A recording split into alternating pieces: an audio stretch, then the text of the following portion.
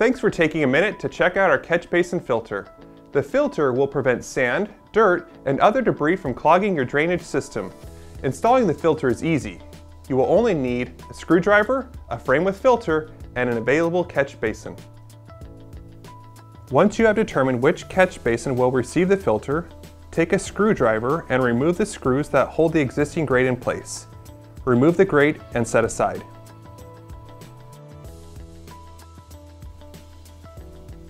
Now, take the filter and set it into the catch basin, ensuring that all the filter tabs are connected to the filter frame.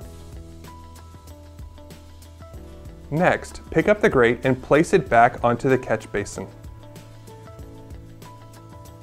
Insert the necessary screws and screw down until tight, but do not over-tighten to avoid stripping the hole. Installation of the NDS catch basin filter is similar if you have a riser on your catch basin. After removing the grate, place the filter on the riser and replace the grate. So there you have it. Adding a catch basin filter is easy and will prevent future clogging of your drainage system.